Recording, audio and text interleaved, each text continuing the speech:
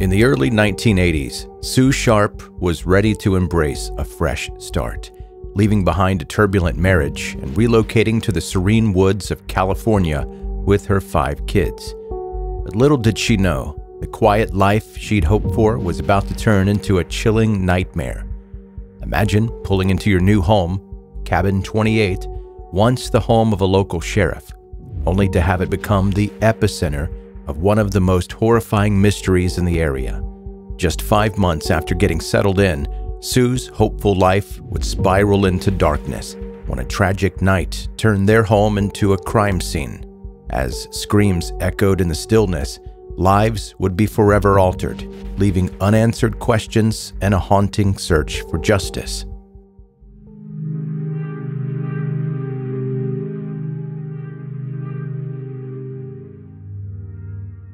Originally, Sue, 15-year-old John, 14-year-old Sheila, 12-year-old Tina, 10-year-old Ricky, and 5-year-old Greg all moved into a trailer together.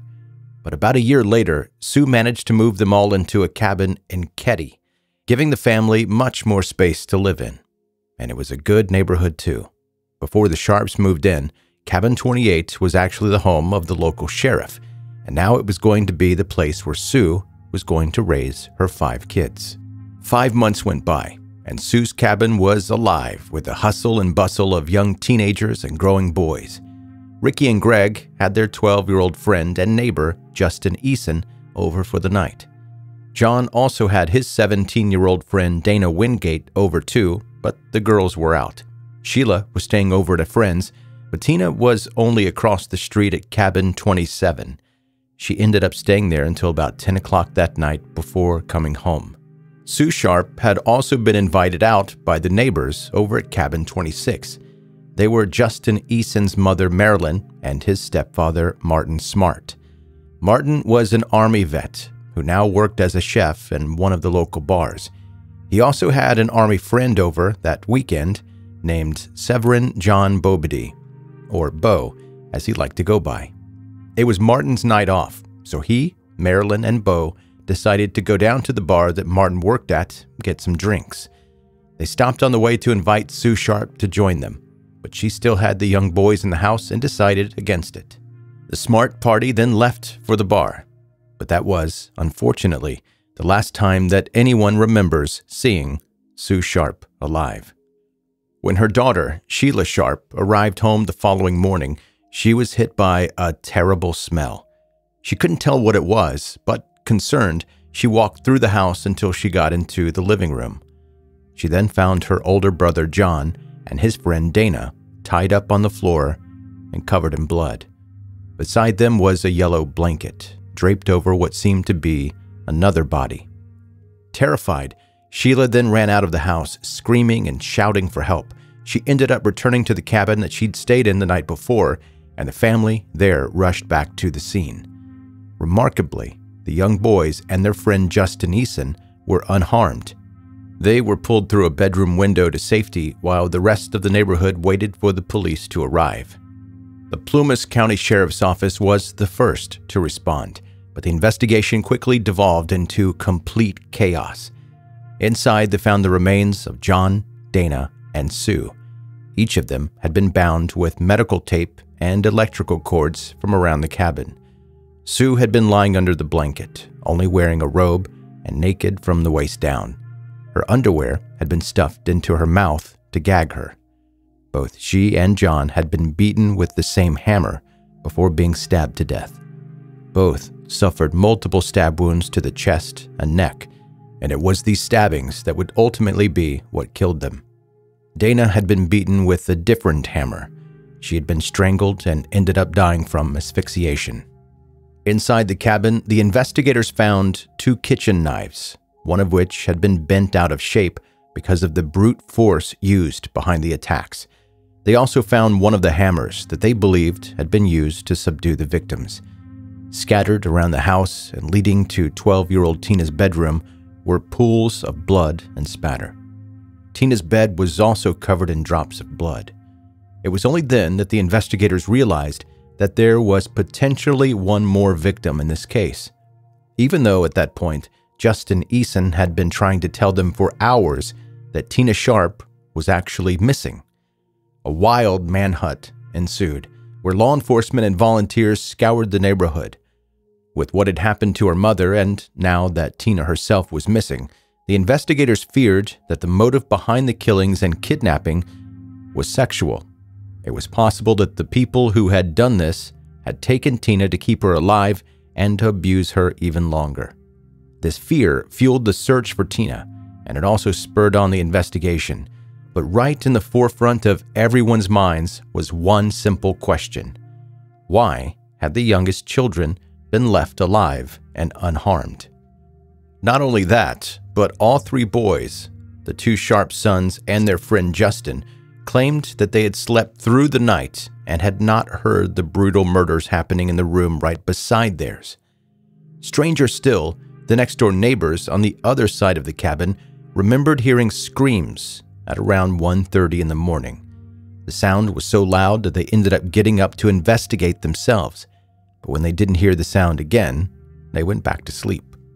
Was it possible that the boys really did sleep through the screams that were loud enough to wake the neighbors? Or is it possible that there was something else going on? An interview with Justin Eason's stepfather, Martin Smart, certainly made the investigators think so. He told the detectives that both he and his friend Bo suffered from PTSD during their time in Vietnam. In the investigators' eyes, this was one strike against him already. But then Martin admitted that he and Bo actually left the house not once, but twice that night. They first went with Marilyn out to get drinks at the bar that Martin worked at, but they left when they thought that the music was too loud. They all then went home. Marilyn went to bed, and Martin called the bar to complain about the music to the manager. He and Bo then got up and went back to the bar, leaving Marilyn behind. Finding his behavior suspicious, investigators called all three down to the station to conduct interviews. There, Marilyn told them that she and Martin had separated only days after the murders because he was violent and abusive, and he had a vicious temper. That was another strike for Martin. And to put the final nail in the coffin, the investigators had him do a polygraph test. This is where the case would turn again, and almost unbelievably, it would turn in Martin's favor. Martin passed the polygraph and then was cleared of all suspicions. He was then allowed to leave town and never came back. In the months that followed, someone stepped forward with another, constantly changing version of events, Justin Eason. He'd first claimed to have slept through the night and not heard anything, but then he told investigators that during the night, he'd had a strange dream. In it, he claimed to have witnessed the murders of Sue, John, and Dana. In this dream, he said that he hid behind the door as two men tied up John and Dana and killed them. Tina had then interrupted the killers at work, and they rushed her out the back door as she called for help, never to be seen again. Justin worked with an artist to come up with composite sketches of these men. The artist was a friend of the sheriff's and wasn't actually a qualified artist or the one that the department usually used to draw up witness sketches.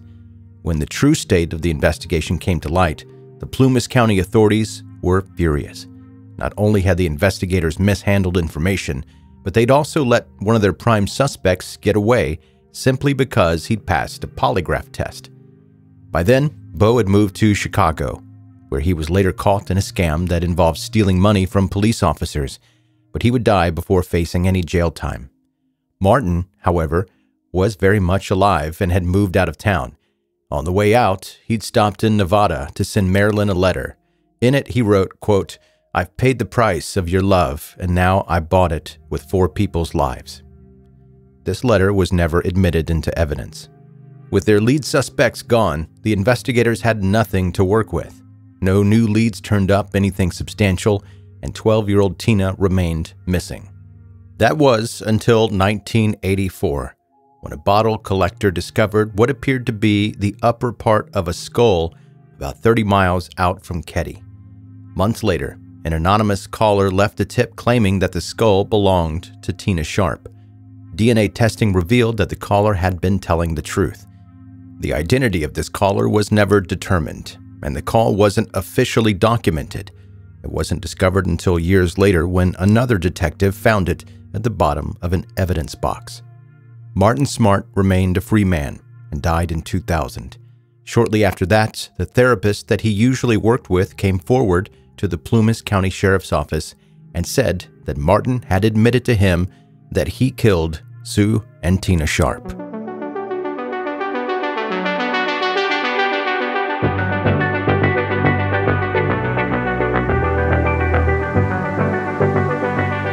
That's 10-Minute Murder for today. Brief and bingeable true crime. I'm Joe, I'm the host, and thank you for taking the time to listen. And here's an email from one of you that listens. joe@10minutemurder.com is my email address. Hi, Joe. I'd like to remain anonymous if possible, but I do have a question. What is your personal favorite true crime TV show or true crime movie? Thanks. And that's a very good question. One that I didn't have an immediate answer to. I had to really think about this one because there are so many good ones out there. But the one that I think could be my favorite, Blackbird. If you've seen it, you know that it's fantastic. It's based on the real-life events of Larry Hall, who's a convicted kidnapper and alleged serial killer, who, by the way, is still alive today. And the premise is there's another guy that goes to jail, and they try to recruit him to get information out of this possible serial killer. He befriends him, even though he doesn't really want to, but he wants to reduce his sentence, so he befriends him, tries to get him to confess, that kind of thing. I'm not going to spoil it for you, but it's very good. Blackbird is the name of it. Hey, if you're a new listener to the podcast, make sure you hit subscribe right now, wherever you're listening to this podcast, and wherever you may listen to the podcast in the future, subscribe there too.